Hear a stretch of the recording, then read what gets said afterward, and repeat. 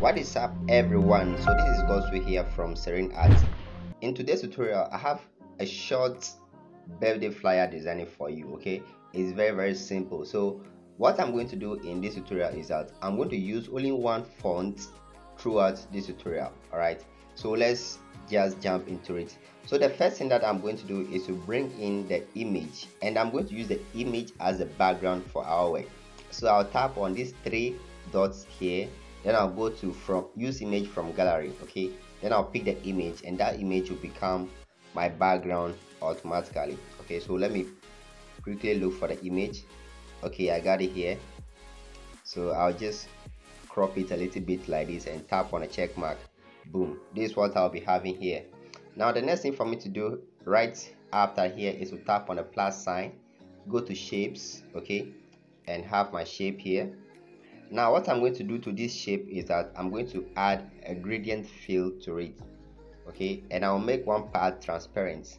So let me go to gradient quickly. I've already set my gradient over here, and in my previous video I taught you how to do this, okay, so you can go and check it out, how to come up with your gradient like this. Okay, so having selected this, I'll tap on a check mark.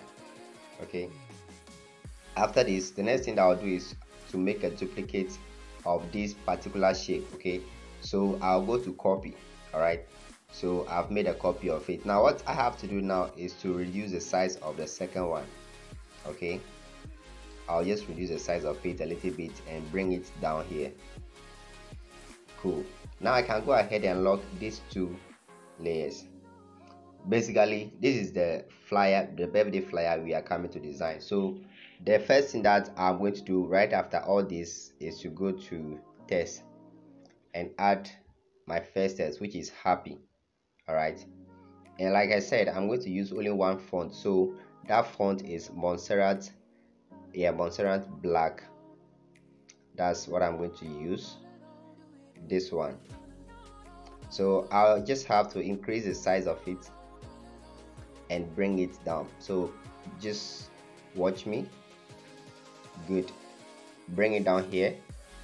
Maybe you can come and change the color of it to this, and you change the orientation of it. So come to style and select italic for it. Okay, and this is what you'll be having. Now you could see that part of the Y is not showing. Okay, the later part or the remaining part of the Y is not showing. So tap on it, go to padding. All right, then increase the right padding, then the remaining Y or remaining parts of the Y will be showing just like this one. Okay, I hope you got that. If you see that the size is too big, you can reduce it a little bit. Okay, good. I think this one is okay.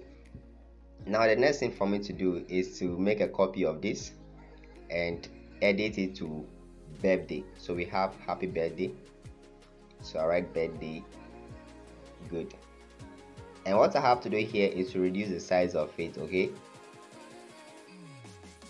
and bring it down here. Look at the way I am arranging this. Okay, you can still reduce the size a bit, so you are okay. Just look at the arrangement here and follow it carefully. I want everything to be in line. Okay, so I just have to reduce the size till I get it perfect. So this might be your only struggle, which I think should not be a struggle. Okay, so that is it. I've arranged them, and I'll just have to change the color to maybe something like white or any other color you want, but I'll go with white. Okay, all right, so basically this is it. The next thing for me to do is to enter the person's name. So I'll select a random name. So let me just make a copy, go to edit, then enter any name at all. I think I'll go with the name Vivian. All right, Vivian, yeah. So I'll make it capitalized, then I'll just reduce the size of it and make it normal. Okay, so this one there will be no italic effect applied to it, and I still have to reduce the size. Okay, it shouldn't be competing with the other elements over there. Good. I think 26 is okay. Now you can decide to add what we call the background effect to it, but I'm not going to add that. I'm referring to this. Let me select it for you to see the background. Okay, this one. I'm referring to something like this, but I'm not going to add it over here. I'm just going to leave it like that. Okay, and push it closer to the Y. Okay, and push it to the top a little bit, just like this one. I think this is okay for me. And probably the next thing that you might want to do is to enter the date. Okay, so let me do that quickly. Let's say it is 30th November, right? So 30th November, so November for short, that is NOV. So I'm going to use the same font again. Like I said earlier, I'm just going to use one font throughout this design. So that is exactly what I'm doing here.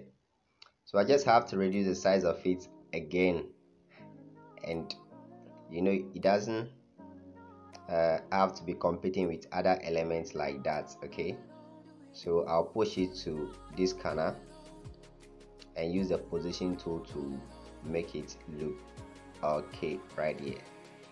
And if possible, I'll just get some round shape and put around it, but I think this is okay. Okay, this is okay, this is perfect. A simple birthday flyer. Now I've forgotten to tell you this, the condition for you to design something like this, okay, a very simple one like this, I said it in my previous video, but let me say it again.